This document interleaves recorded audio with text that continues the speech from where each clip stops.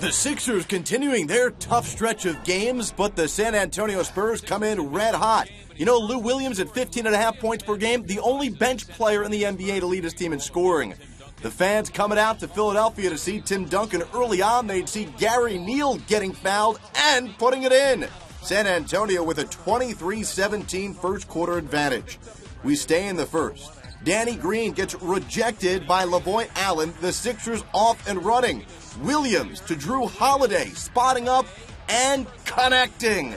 Holiday 15.7 dimes, Philadelphia up by 1. Back the other way. More from beyond the line. That's Gary Neal, 12 points in the first quarter.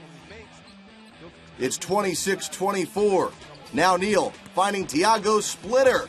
He goes in. 32-26 advantage for the road team. Elton Bland back in the lineup, blocking Tim Duncan.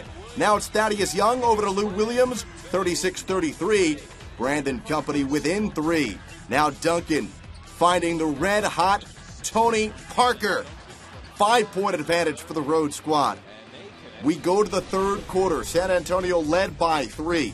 Andre Iguodala trying to make his case to be named an Eastern Conference All-Star reserve. He goes in for 2 of his 17, also had 7 boards. 1-point deficit. Now Tony Parker driving. The floater finds the bottom of the cup. Parker, 37 points, 8 assists. He was 12 of 24 from the field. Here doing the dishing over to Matt Bonner, 71-59 San Antonio. Now Lou Williams brings it down the court, spots up, and he drills it. 22 for Williams. That gets the Sixers within 6. They're certainly hanging around. More from Williams, this time finding Thaddeus Young working the two-man game. Baseline jumper, pure, 89-83.